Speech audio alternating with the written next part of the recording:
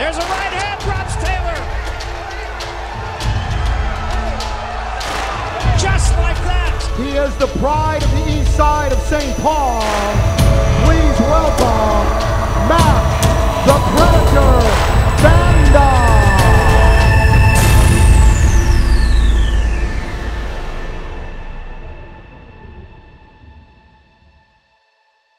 Minnesota State middleweight champion. Please welcome Caleb Truax. That's definitely the end goal, is to get a world title shot, to win a world title. There's another shot. That was a beautiful right hand down the middle. Caleb's got no hits in his punch, and he's trying to close the deal. Wow. Wow. Money is in my way of getting to the goal I just stated before, is of a world title, and if I'm taking for granted and he upsets me, then that throws a hitch in my plan. So I can't. Something I can't do. Uppercut should have ended it. I want to beat everybody in Minnesota that I have to beat to prove that I'm the best, and he's standing in the way, and there's still people that think he's the best middleweight in Minnesota, and I can't have that in the back of my mind, man. I'm the best, I know it. I think most people in the state know it. It's time for me to let Matt know it and let his fans know it and move forward from there. That's it. That's it. Great move by him. Great move from Nelson. Dominant performance by the golden one, Caleb Truax. I love it, man.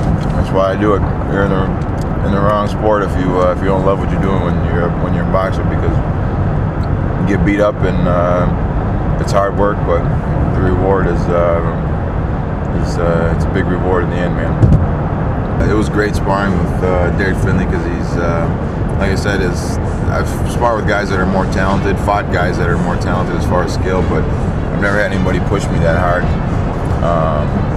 And apply the pressure that he put on me for 30 rounds that we sparred. You know, we went 8 rounds on Sunday, Tuesday, Thursday, and 6 yesterday. So it's 30 rounds in the bank of pressure, and a dude that's stronger than hell and pushing me back the whole time. And it's going to be, I expect that to be tougher than the fight that I'm going to have on Saturday with Matt. So it's a great way to prepare for a man. It hasn't really set in yet. I've been so focused just on the task at hand that I haven't really sat back and thought about it. I mean, after the fight, it will probably sink in. I know once I get to the arena and see all the people, it will probably hit me that, wow, this is a big fight as far as they go in Minnesota boxing history. But yeah, I just been so focused, I haven't had a chance to sit back and think about the fight in perspective of Minnesota boxing history. So it should hopefully after a knockout victory on Saturday, I'll be able to sit back and reflect a little bit. When I first started my career, it's kind of nerve-wracking. You know, everybody coming up to you and asking you for tickets and doing this and running around doing that. But I kind of got to the groove where I just disappear for a few days and just worry about my workouts and kind of just get in a groove and just before you know it, Saturday's here or Friday's here and the weigh-in's here, and it's time to head to the convention center on Saturday and get busy.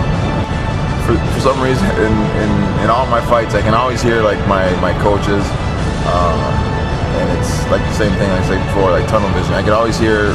Like, I can always hear Tom, I can always hear Ron. For some reason, I can always hear Tony no matter where he is. And there's always like a random person that I'll hear, like throughout the whole fight. I'll hear, like, say it's one of my buddies, I'll hear him chant the whole time. But whenever, you know, when you're having an off round or whatever, and the whole crowd starts chanting, it really picks you up and gives you a little jolt of energy and gets you ready to go back on a run.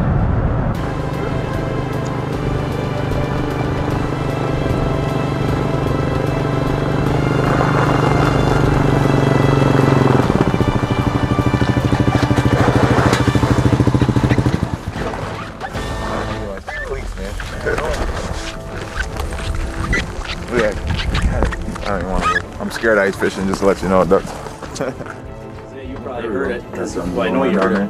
Yeah, they're off the bottom earlier. I got a message from Quinn.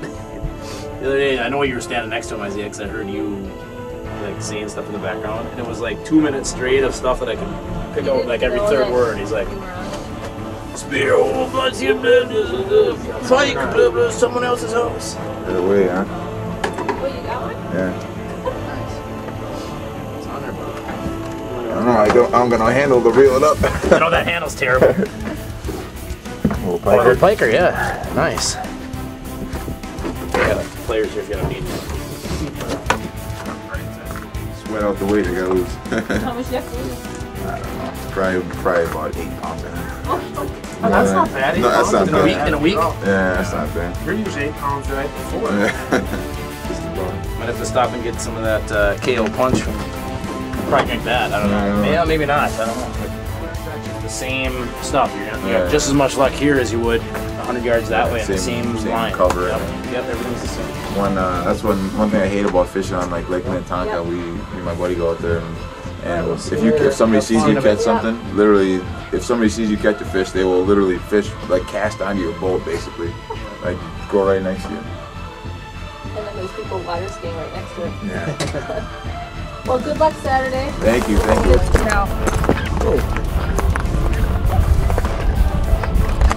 Watch this.